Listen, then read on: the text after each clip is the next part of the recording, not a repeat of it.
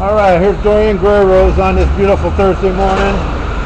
I'm over here in front of Guitar Center, Westlake in Seattle, Washington, and I'm going to see Parsons. He's the world famous Ludiker. He's gonna take a look at my guitar that was destroyed by some savages today at Victor Steinbrook Park, Seattle, Washington. Guy broke up my guitar pretty good. I'm gonna have him take a look at it and see what he thinks. Parsons Guitar Shop. It's a part of Guitar Center. He's had office 520 Westlake. Yeah, so here I am with my guitar. As you can see, I got my guitar on my back and stuff, you know. So here we go, right in the store. And see, Mr. Parsons got a lot of stuff going on, full setups, custom guitar repair. You know, it's got all this stuff in here, you know. Look at that. Hell on earth. Oh yeah. See, he likes the heavy stuff too, huh?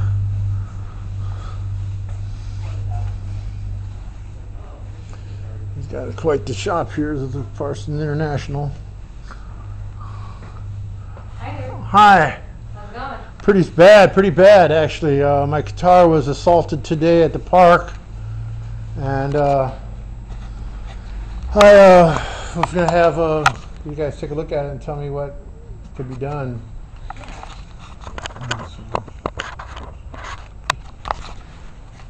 The prognosis is bad.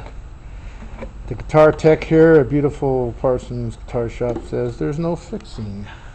And I believe her, without a doubt. Them savages destroyed this guitar. What happened? I was playing guitar and dude hit it with an expandable baton twice. Is this at Westlake? No, this is at the park by Pike Place Market. Oh. What was your name? Oh, Persia? Persia, that's right. I met you before. I was here before a long while back. Persia's a regular here. She works here for a while now, and she's taken a good look. She's stunned too. This guitar has made a lot of people happy, made a lot of good music, and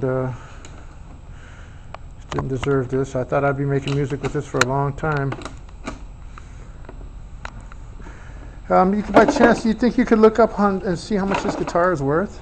We are a little busy right now. Okay, sure. She says they're busy, so I have to maybe next door can help me. Yeah, they should be able to look up and see how much that's worth, because that's what they do when they bring in guitars for sale and everything. Because I got to have something for the court, you know. So this guitar is destroyed, and so we're going to go over to Guitar Center now, and we're going to talk to them guys. So we'll continue this later.